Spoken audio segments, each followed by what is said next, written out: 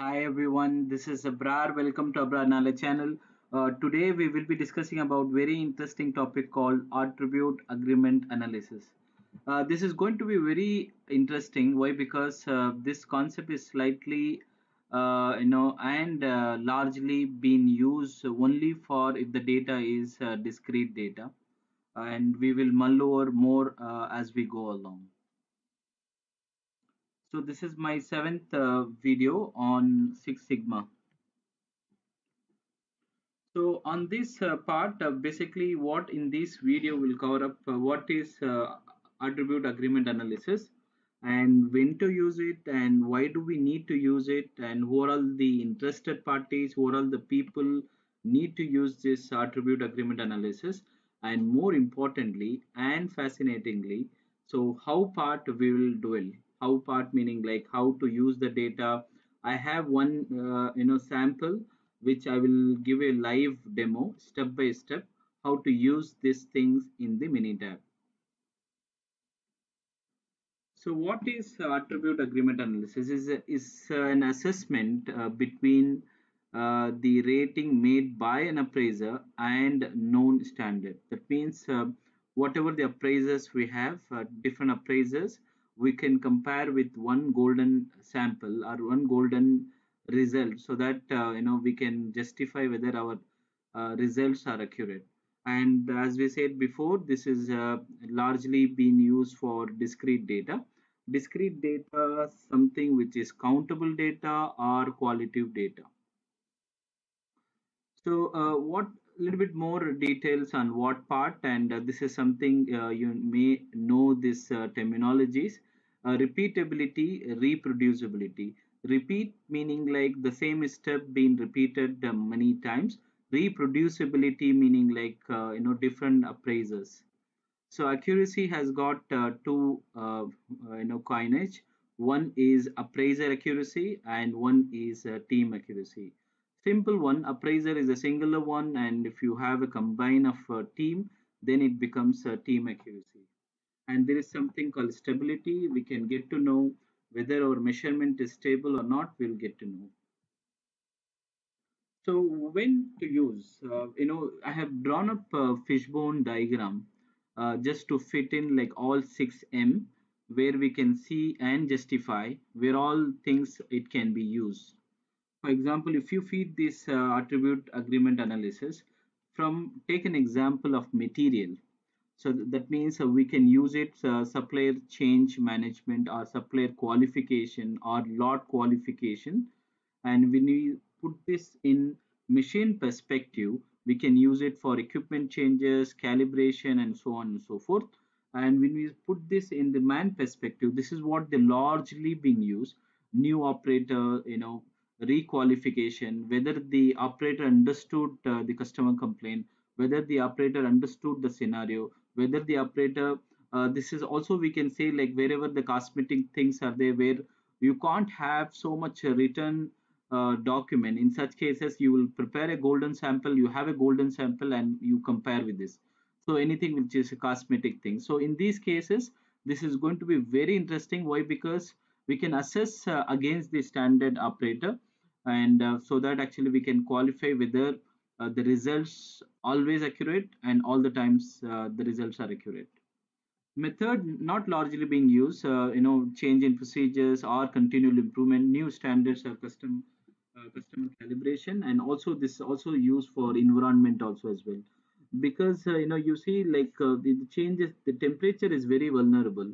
Some cases, mainly when you talk about temperature, atmosphere, when you talk about it, changes place to place. So that means this exercise can also be done to ensure that how much variance we have and all that. So why we need to use, and what is mean by alpha and beta risk? So this is something a big subject to discuss, and I will open up one more video where I will talk about more of on these part alpha and beta risk. There is something called hypothesis. We'll discuss about this subject separately, but I wanted to give one quick glimpse from it. So alpha risk, what it mean by that is we may inadvertently discard or rework a good part or good item. We have a good item. That means unknowingly or mistakenly, when we say like rework or discard or scrap, that is alpha risk. What do you mean beta risk? Beta risk meaning like bad product reaching to the customer is called beta risk. So this is the implication. For example, let's say alpha risk, you have, that means you're rejecting the good one or reworking of the good product. That means unnecessary scrap can happen, material loss can happen, unnecessary rework can happen. And if you say beta risk, that means the customer complaint will rise up because you are allowing bad product to send it to the customer. So overall can be used. Anybody who is a quality inspector and decision maker can make use of this tool, because this is a very interesting and fascinating tool as such. So what I have is now is the how part. Basically, I have this sample data. I'm going to give a demonstrations to you how to use and how to interpret the results also as well. So this is the data I have. The data I have for a product, for a new product. I have the readings for 30 samples, and I have two, appraiser one and appraiser one, two, three appraiser I have, and I'm gonna repeat that same exercise with the two trials with a different time. And this is H column is something a supervisor result in which we can compare whether all the appraisers are in line to these supervisor results. Let's go ahead and copy paste this value and put it in Minitab. I'm opening up the Minitab.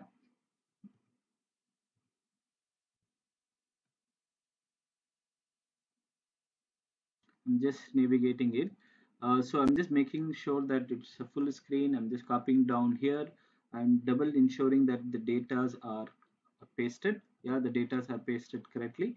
And go to start, and you have a quality tools. In quality tools, you have something called attribute agreement analysis. Have a go and click it. So when you click it, upon clicking it, you this window will pop up. Basically, it has two stream of information. One is attribute column. You see here is a column, that means singular. Multiple columns. So multiple columns we have. Since we have multiple columns, I'm gonna go and select multiple columns. So going to select the appraiser readings of two trials, three appraiser of two trials. Just select, and number of appraisers we have three appraisers, a number of trial being done two, and name. For example, appraiser name you can copy paste here. The example Abrar, let's say Ahmed, let's say Hafiz, or whatever my full name. By the way, I'm just giving us a different appraiser name, and known standard and attribute. So please do select it. You can also compare with the golden sample. So in this one, the golden results are from the supervisor. And give category of attribute data and order. Have a go and click it. Give OK. So basically you find one window containing two bar. One is within appraiser values and appraiser versus standard. Within appraiser, you can see like Abrar is a one reading. It says the value is 93.33, and the second appraiser is Ahmed, and the reading is 90, and third appraiser is Hafiz. The appraiser reading is 90. So this is also we can compare this one within the appraiser. That means three different appraiser we can compare, and these value we can compare against the standard also as well. So we can compare and we'll get this value. And I will go and explore how to interpret these things. I will explain you in a few minutes now. So data study, if you wanted to do proper formatting, you can please do that. For example, a data study, have a double click on this one, and you can write it down like 4 June 2020 and give OK. And reported by, you can give a name or you can give the formatting. and you can also give a name of the product, and if you have any other information you can feel free to give it. So let me go back to the PPT. So if the within the appraiser is called repeatability, that means within the between the appraiser is called reproducibility, and each appraiser versus standard is called appraiser accuracy. Each appraiser, that means I'm talking about the singular one. The same thing, appraisers versus standard is called team accuracy. If the agreement value is greater than 90 percentage, that means it's good and is acceptable one. And if the value is lay between 70 to 90, less than 90, that means we need to cautiously review the situation, and we may need to accept on a case to case basis. Anything which is below 70 is not acceptable. So let me go back to the Minitab.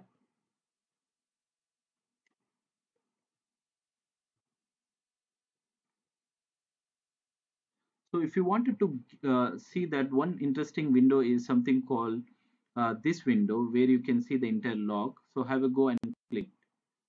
So here you will get to know inter calculation, what is being done behind. So how much samples being inspected, how much matches been found, what's the overall accuracy, 76.67, and it also will give appraiser readings, and we can also compare all these value what we saw in the graph, and the same thing you can see more detail in the textual form. And remember, like if you wanted to do any quick edit, you can have a go and edit the last dialog box. If you wanted to fit anything, if you wanted to change anything, you can feel free to do. Instead of comparing three appraiser, if you wanted to compare only with one appraiser versus standard, again you can very well do that.